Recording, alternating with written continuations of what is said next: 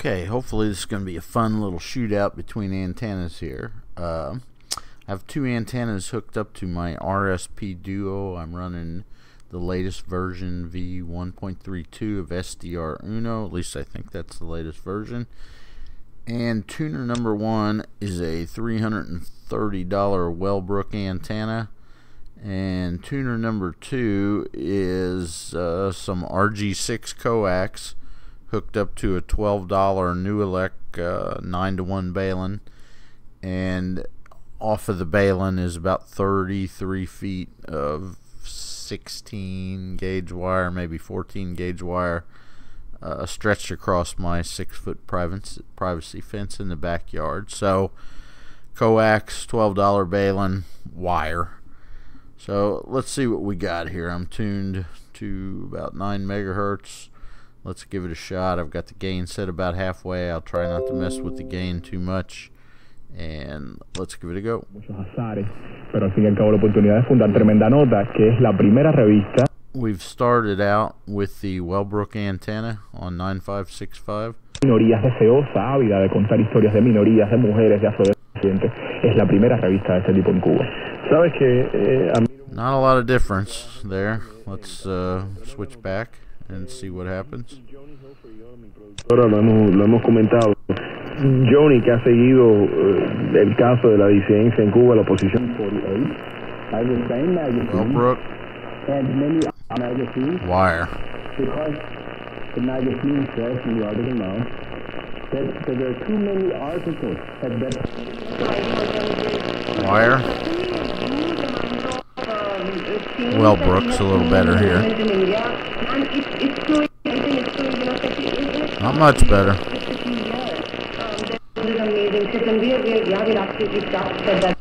Alright, that's fairly interesting. Let's tune to a different band here and see what we get, if anything. We're on the Wellbrook antenna to begin with. Why? Sorry about the dog. Procrastination is the worst, I think, the worst disease, worse than any real disease, because it's the one that it's an illusion. Wire to Wellbrook, not a lot of difference. Los modelos son los del periodismo liberal. Entonces creo que esta es una actitud ya generacional en Cuba de los periodistas de mi generación, los millennials, como decía John hace un momento. Pues sí, o sea, queremos hacer un periodismo no partidario, queremos hacer un periodismo. Let's go for a fairly weak signal here.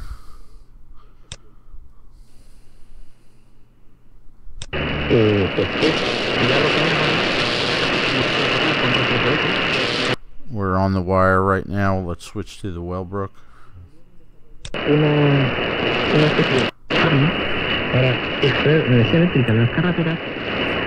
Okay, the Wellbrook's the winner here.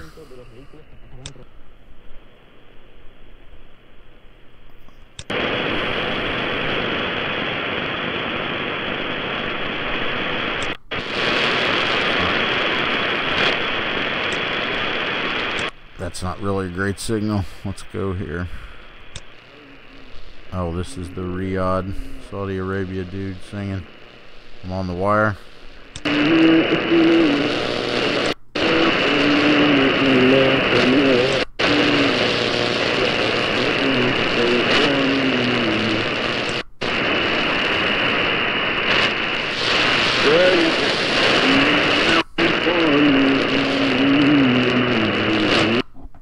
Moments there where that could have went either way, where the Wellbrook was winning or the wire was winning. So I know it's an appealing thing to run out and buy a $330 loop antenna and think you're sitting on top of the world, and then you stretch a piece of cheap Walmart coax out in the backyard, hook it to a $12 balun, and just run wire off of it stretched across a fence.